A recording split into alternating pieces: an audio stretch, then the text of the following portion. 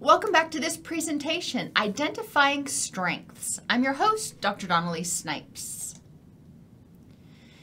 In this part of the presentation, we're going to explore questions to help identify strengths, because sometimes people are like, I don't know what you're talking about. We'll explain how understanding temperament can help people live more authentically and capitalize on their strengths. And we'll brainstorm physical, affective, cognitive, environmental, and relational strengths-based interventions. I don't know why I have such a hard time saying strengths-based and not tripping over my tongue, but whatever. So how do we help people identify their strengths? I mean, when you ask them, what are your strengths? A lot of times people look at you with this blank look on their face. The miracle question is probably one that you were taught back in, first year counseling. If a miracle happened and you woke up tomorrow and your problem was gone, what would be different? So that's one way that you can start identifying their vision of health and happiness, or a rich and meaningful life, whatever you want to call it. And then within that vision, we want to hear about who's there, what things do you do, what makes you happy, and we can start trying to identify some strengths that way. We can ask them what's helped in the past. That's a pretty straightforward question. And what might help in the future. Sometimes people have been struggling for quite a while, but they've also been doing some reading or talking to friends, and they think, well, I've heard that this might help. Okay, well, let's put that on the list. This is just a brainstorming opportunity. It's not necessarily saying something that they're going to do. Scaling questions. I like scaling questions because they are trackable. On a Likert scale, so 1 being awful and 5 being the best ever, when you've been at a 3, what was different? So I'm not asking you to think back to when you were deliriously happy. I'm asking them to think back to a time that was somewhat better. You can even do it as a 2. When you felt a little bit better, what was different? Because we see for a lot of people that their mood disorders, their physical health issues tend to gradually get worse. So if they think back to when it was not quite this bad, they may recognize that they were doing something differently. My daughter is dealing with something called POTS right now. It's a postural orthostatic tachycardia. And when she started dealing with it, it wasn't quite as bad. And as her stress got worse, the POTS got worse. So we were able to identify certain triggers that were exacerbating it. And we were able to address those things and say, okay, we can figure out, we can deal with that. You can also ask people, you're at a 1 now. A 5 is where you want to be, or even a 10. But I find if you break it up too much, people get overwhelmed. A 5 is where you want to be. What would a 2 look like? We're not setting goals in order to, 6 months down the road, a year down the road, where you are discharging treatment and you've met all your goals. I want to know what's going to help you take that first step towards health and happiness. Now, I told you earlier that there were some resources I was going to show you that are really pretty cool, in my opinion. And I know this is really small. I apologize. In the PDF that's in your classroom, you can click on the link and it'll take you to this PDF of the Clifton Strengths Finder themes. Now, the Clifton Strengths Finder, to the best of my knowledge, is not free. It's not super expensive, but it's not free. But what it does is asks a bunch of questions that helps people identify some of their strengths, but these are more trait strengths than they are, for example, actual resources that they have. And the themes that they identify are achiever. And this is something that is that tends to work hard, possess a great deal of stamina, and take immense satisfaction at being busy and productive. This is somebody who just really wants to keep going, and they've never probably found something that they didn't want to try to learn how to do or improve. The activator is good at making things happen by turning thoughts into actions. People who are adaptable, that's a strength. You know, I tend to not be very adaptable, so I recognize that that's not one of my strengths. Now, I stop short of saying it's a weakness, but I recognize that it is not one of my strengths. My husband is very adaptable, and so we go well together. We synergize quite well because when things go haywire, he can drop back and punt pretty easily. Analytical, arranger, belief, command, and people who are, for example, exceptionally talented in the command theme have a presence. They are ones that walk into a room and people just pay attention. They want to hear what this person has to say. Communication, competition, connectedness, consistency, context, deliberative, developer. You see where we're going. There's a whole nother page of these. But some of them are not things that you would necessarily think of as being either a strength or a weakness, but you can see how they can be a strength, like belief. People have certain core values that are unchanging that helps them have a defined purpose for their life. So a belief system can be extremely helpful. Not everybody has one that is strong and guiding. Now, do they have to? That's a personal choice. But with somebody that does have a very strong belief system, that can be a strength because it helps them more clearly visualize where they want to go. So I would encourage you to download this and look at each one and ask yourself, how can this be an adaptive strength for somebody? Oops. And then there is the VIA Signature Strengths Inventory. And this one you can download. It's a PDF. And again, it goes through different signature strengths. This one breaks it down into wisdom and knowledge, curiosity, humanity and love, justice, temperance, transcendence, and gives people examples so they can figure out how they can use their particular strengths. So if they tend to be creative, you know, what can you do? If you tend to be a creative person, what would help you? I am not exceptionally creative.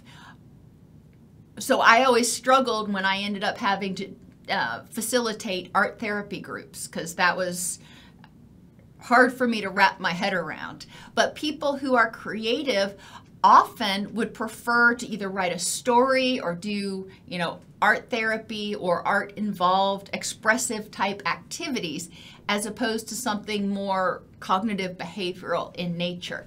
And that can help us understand how people may process information better.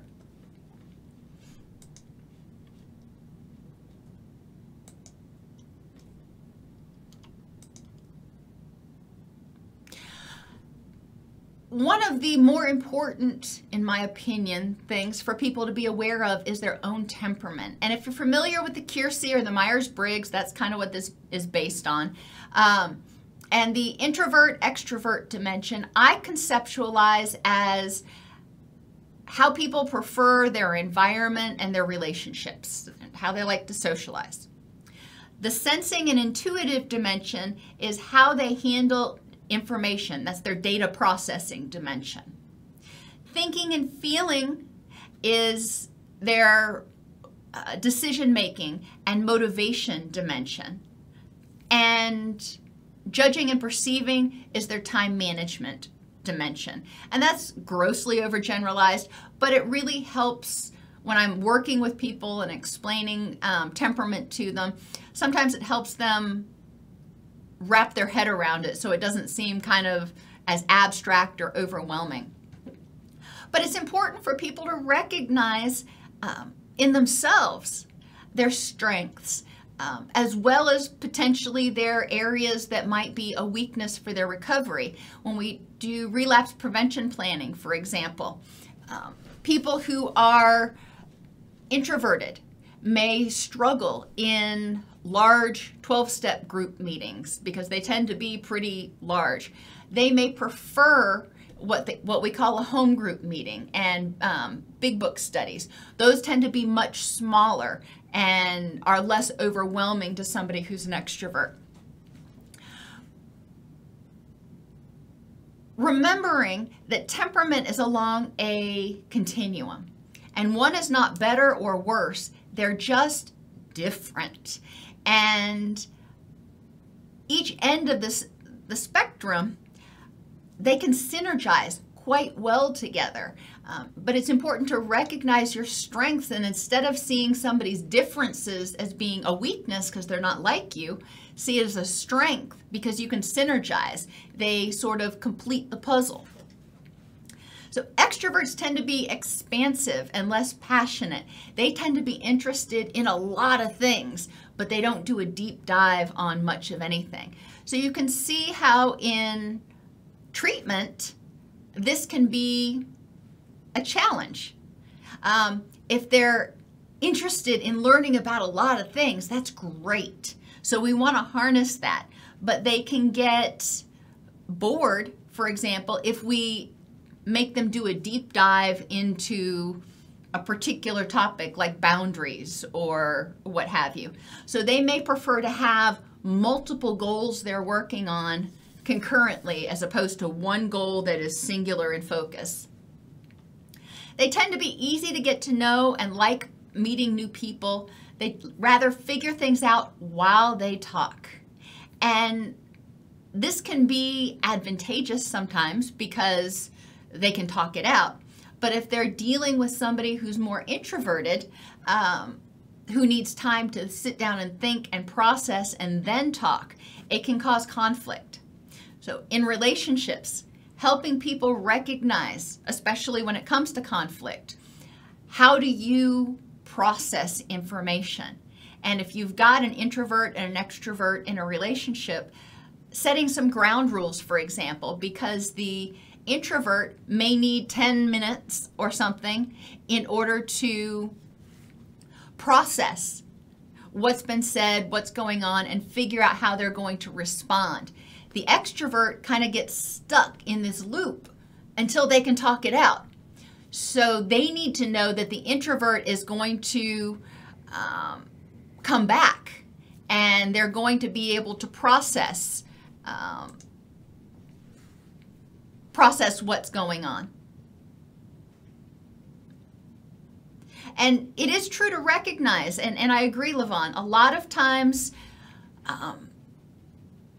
different temperament styles get criticized. And it's important, I think, to recognize that each one of the characteristics up here can be a strength. If it is not your strength, you need to figure out how to make it work for you. For example,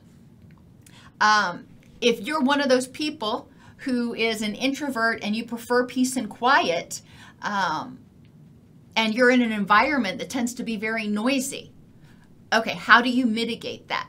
You know, noise-canceling headphones come to mind. But recognizing temperament is something that's innate and it's not good or bad is so important, because then we're not saying that's wrong, you need to conform to fit this over here. We're saying, okay, this environment may not be the best for you. It may be a challenging environment. So what can you do? How can you empower yourself to cope with it, to deal with it in a way that's meaningful to you so they can be as authentic as possible. When we work against our tendencies, it's like a fish swimming upstream. It takes a lot more energy and oftentimes is less successful. If we work with our stuff, instead of forcing ourselves to be extroverts, for example, if we're an introvert, then we can capitalize and we can use that energy that we would otherwise waste trying to swim upstream to enhance the relationships. Extroverts tend to know what's going on around them more so than inside them. Now let's think about with therapy how this can be a challenge. And introverts are more likely to know what's going on inside them than around them.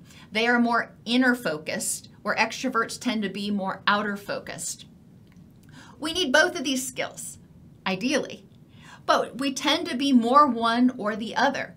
And the extrovert who is more aware of what's going on around them, they're going to sometimes be very sensitive to negative environments. If they're in an environment where there's a lot of stress, it can be very oppressive to the extrovert because they're in tune with what's going on and they tend to draw energy from other people. And if the energy they're drawing from other people is negative energy, it can work against them.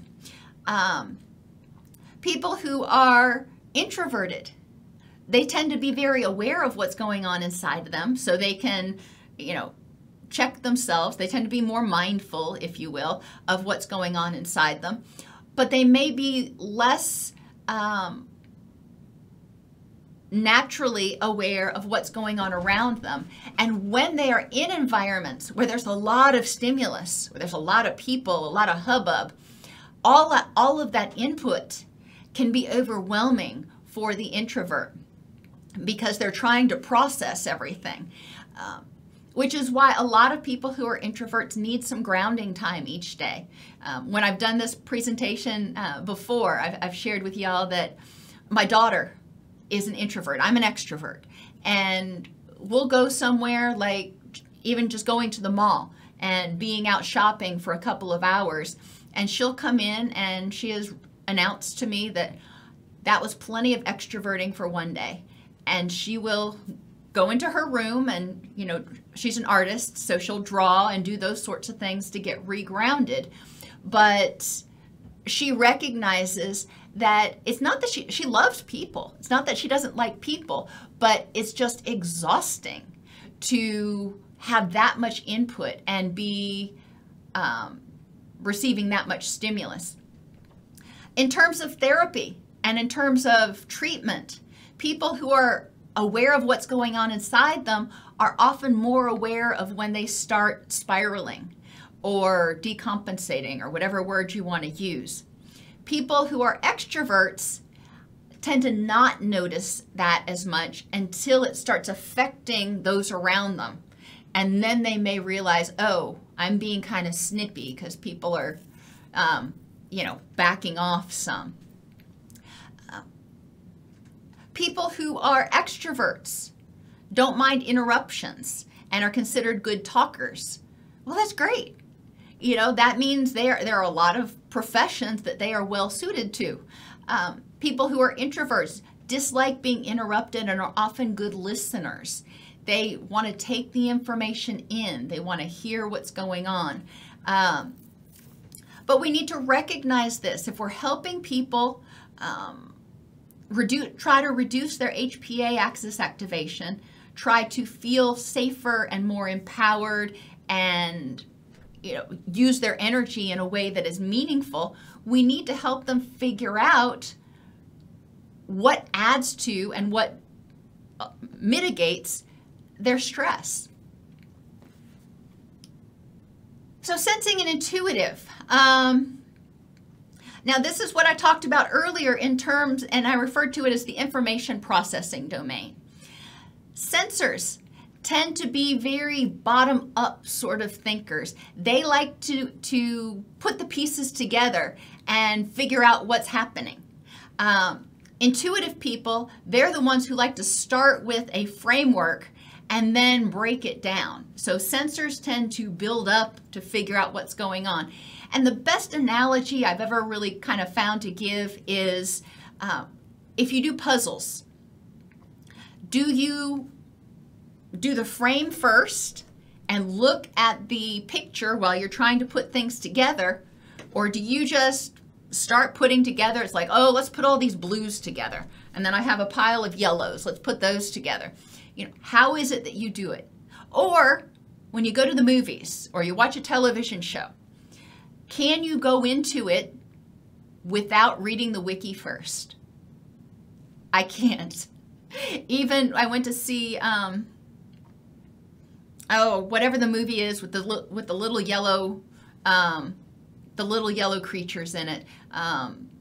We went to see Despicable Me, and yes, the little minions. And we were sitting there in the movie theater, and I had to pull out my phone just to get the synopsis to understand what this movie was about before it started, because it was driving me nuts not to have any idea about, okay, what are we supposed to be looking for in the storyline? So obviously, I tend to be more on the intuitive side.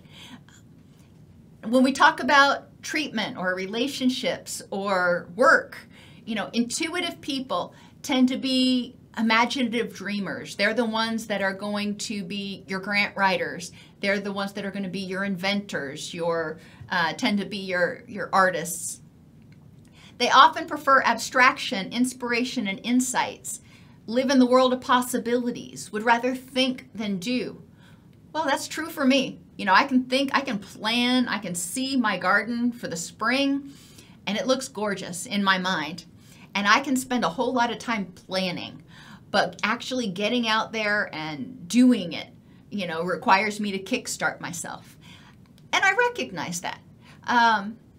A lot of times it's because I spend so much time planning, I almost overwhelm myself and I don't know where to start.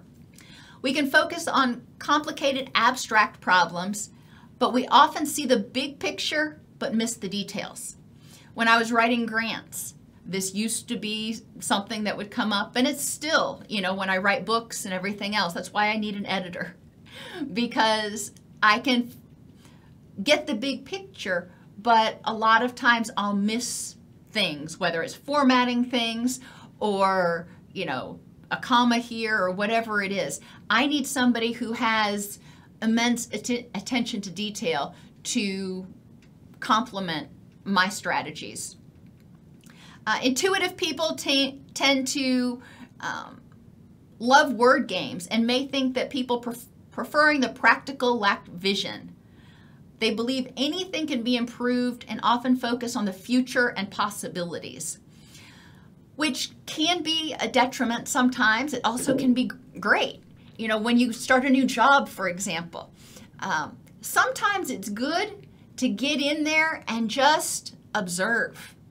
Maybe nothing actually does need to be changed, instead of going in and from day one trying to change something.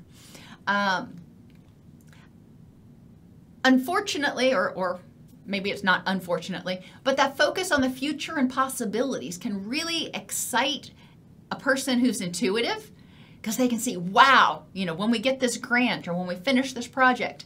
And that's wonderful, but sometimes it distracts them from the present moment. So mindfulness can be really important for someone who's intuitive. People who are sensing tend to be practical and realistic, prefer facts, and are content in general. They're not they think if it ain't broke, don't fix it. They would rather do than think. They think planning takes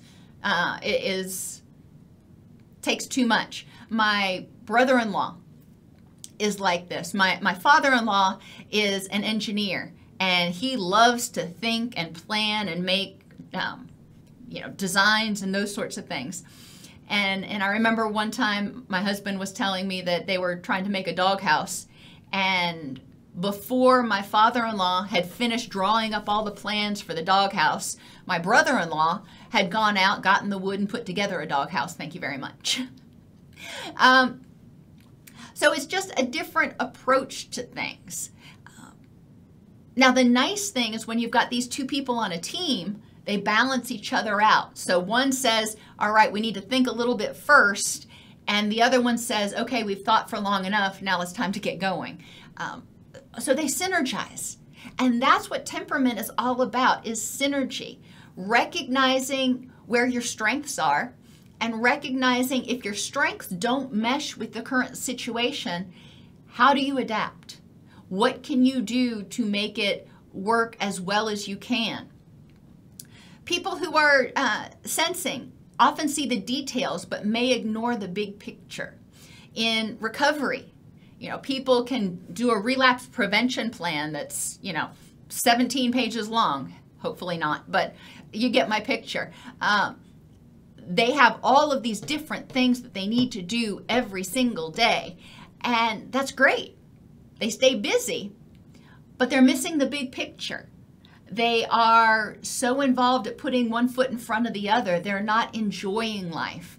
And a lot of people who have super detailed, minute-by-minute relapse prevention plans often struggle to implement or maintain those plans because it's not fun after a while, and they feel hemmed in. Now, that's not always, but it's important for people who are sensing to pick their heads up out of the weeds some.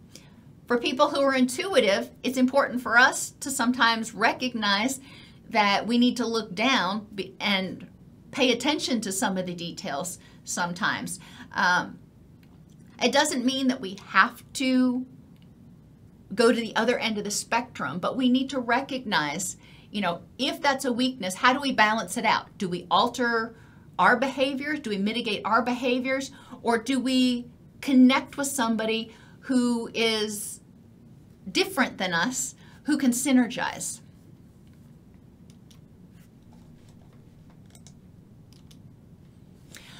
Motivation, the thinking and feeling dimension. And thinkers get such a bad rap.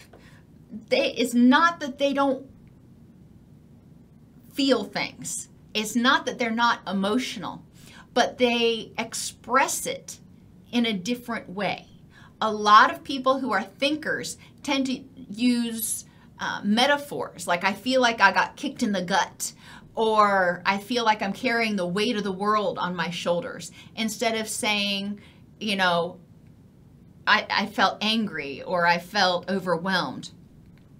And that's okay.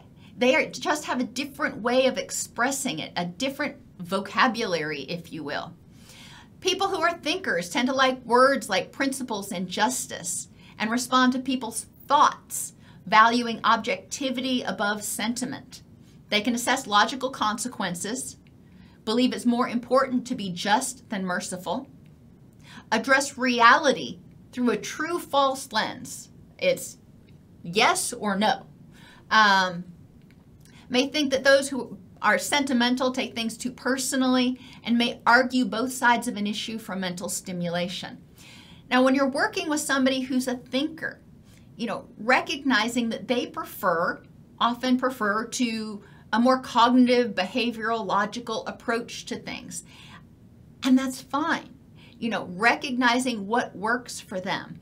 But it's also important for them to understand how to interface with people who are feelers, because a lot of times we see conflict in this motivation and communication area, because thinkers are motivated by facts, by logic, what seems to make the most sense right now, and feelers tend to be more motivated by things like compassion, intimacy, harmony, devotion, values.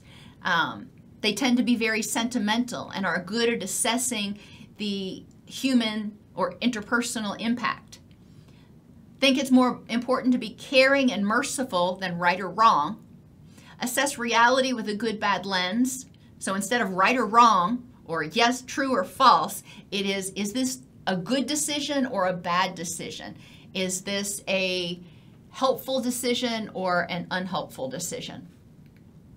And they prefer to agree with people. So feelers are more motivated by harmony. What is going to be the most harmonious, compassionate response? Thinkers are more motivated by logic. And I'll give you an example.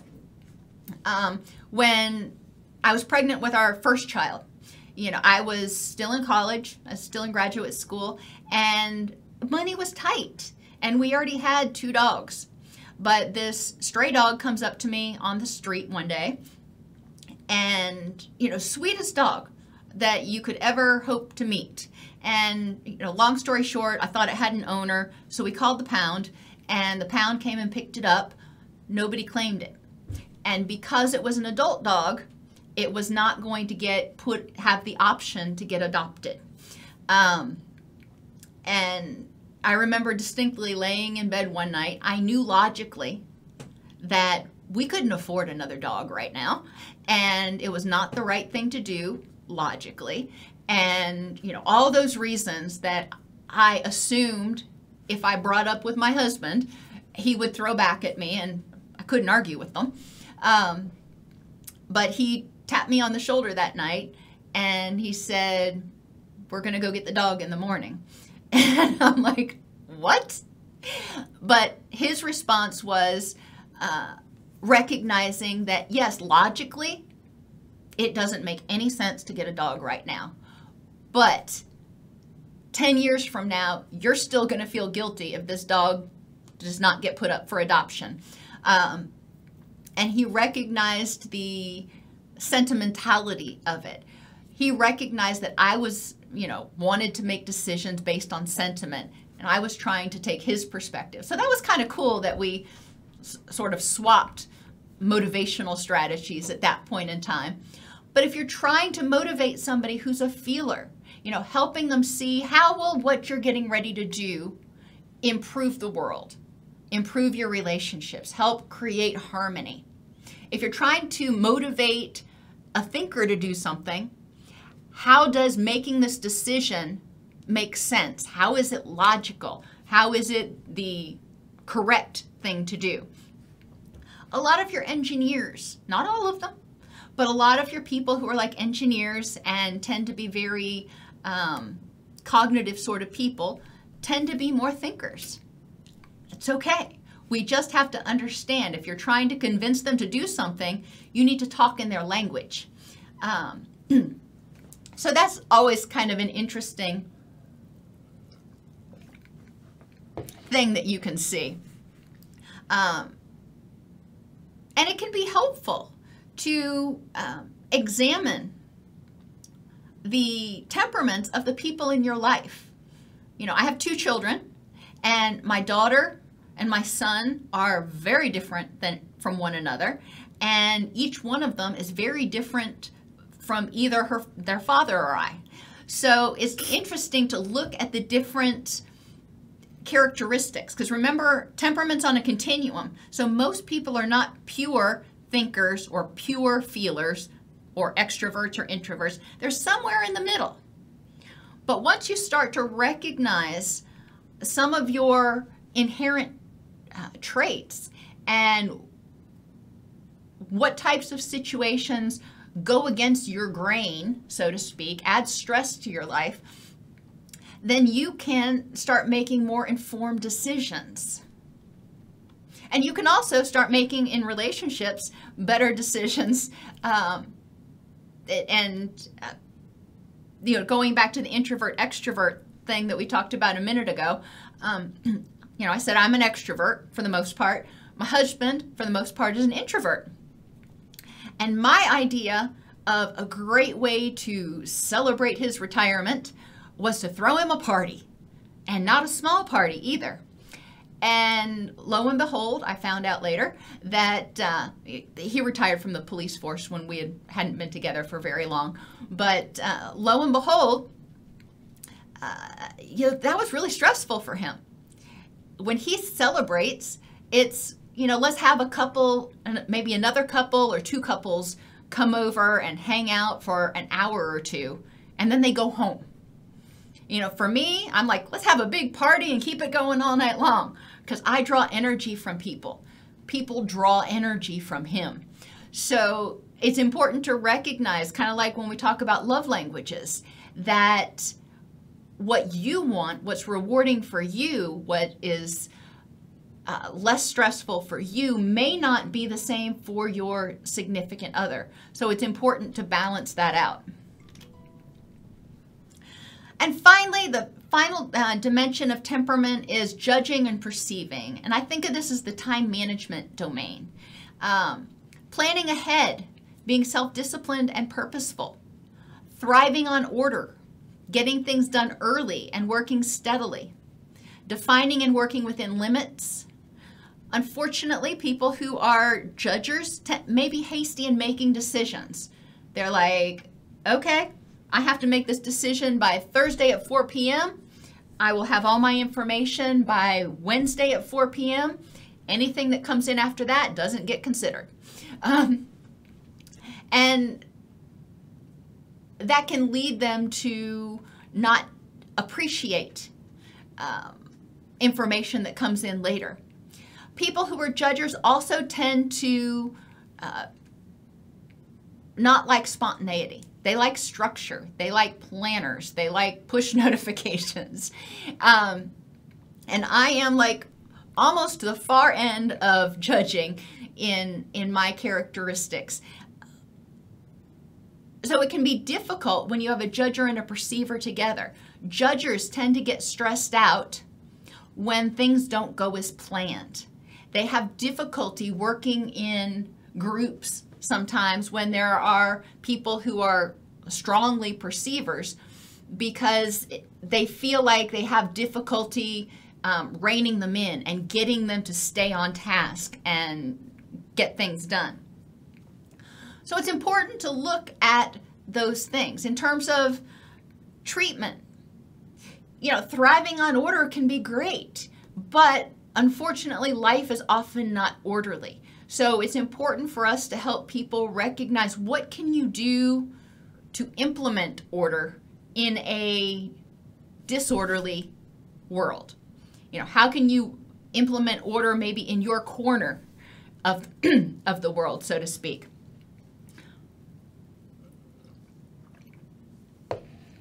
People who are perceivers tend to adapt as they go. They're flexible and tolerant. They love spontaneity. They tend to get bored in jobs where they do the same thing day after day after day. Whereas judgers really like the structure. They know what's coming up. They can anticipate it. Perceivers get things done at the last minute or depending on a spurt of energy. Often want more information. They have a hard time making decisions because they're just still gathering info. They think that those who are not spontaneous can be too rigid or dull, but they're good at handling unplanned events, but may not make effective choices among the possibilities. So people who are perceivers keep gathering information and may not have time to step back and synthesize it and in order to make the best decision among the possibilities.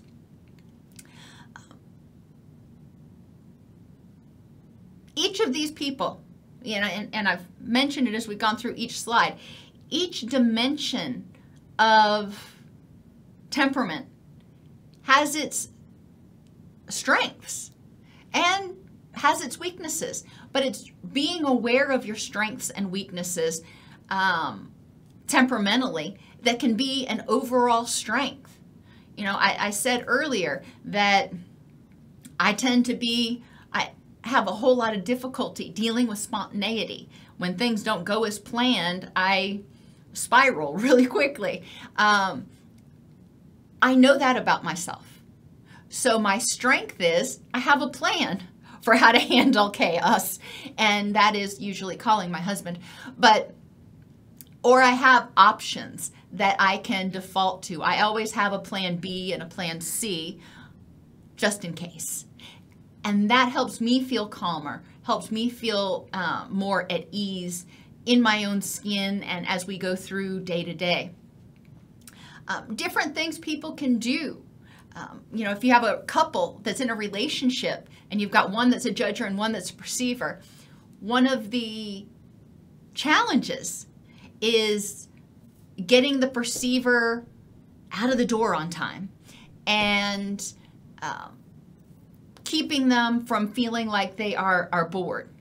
And one of the things that we did, just, I can talk about myself because it's not a violation of HIPAA. But because I am a judger and my husband tends to be more of a perceiver, he's not like polar opposite of me. But when the kids were young, we used to schedule a day of the week where we would go do something as a family, which that was a big step for me, not knowing exactly what we were doing, when we were doing it, and how long we would be there. So that was a compromise where I said, okay, if I know that I'm going to have to be flexible on a certain day, let me plan for it.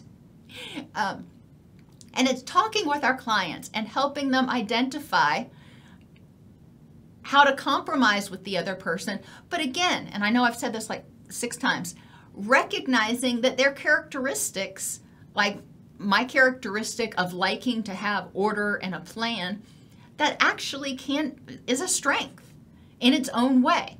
Because I know that on a particular day I go do grocery shopping and, that keeps some semblance of order.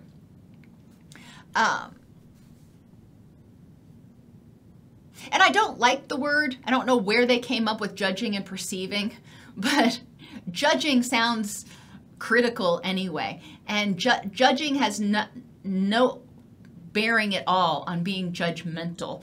But we who are structured tend to complement those who are not. So some strengths-based interventions. What can you do? And I'm putting it in your ballpark now, get you a little bit more thinking. What types of strengths-based interventions can you do, or can you help your clients do, to improve their sleep and circadian rhythms, or their nutrition, or how much they move, oxygenation, motivating them to get a physical exam? Now think back to that temperament. If you're talking about somebody who is a judger, for example, creating a sleep routine and setting those circadian rhythms may not feel like too much of an imposition. But for a perceiver, being told that you need to be in bed about the same time every night can feel very oppressive. For thinkers, we want to tell them why. If we are presenting a tool to them to use, a lot of times it can be motivating to help them see how this is logical, what the research says about how it will help them improve their current situation. If we're dealing with a feeler, we want to help them focus, potentially to get them motivated on how it will help them feel better so they can be more present for the people they care about. It's just a different focus.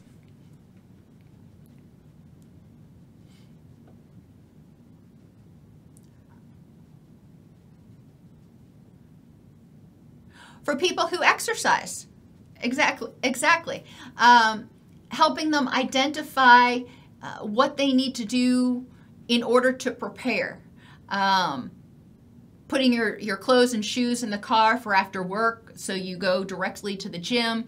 I've had some people who, not that I'm necessarily advocating for it, but it worked for them, they slept in their workout gear because just getting changed in the morning felt overwhelming. So they would do that, but they had a specific time that they went every single day. That was what was scheduled in for them. I've had other people who wanted to start exercising or needed to go to 12-step meetings or whatever it was. They didn't want to schedule in. They didn't want to do the same thing every single day. So yes, they packed their stuff and they brought it with them for the gym, or they knew they needed to make a meeting during the day, but they didn't necessarily go to the same one at the same time every single day. So they felt like they had some flexibility, some choice in the matter.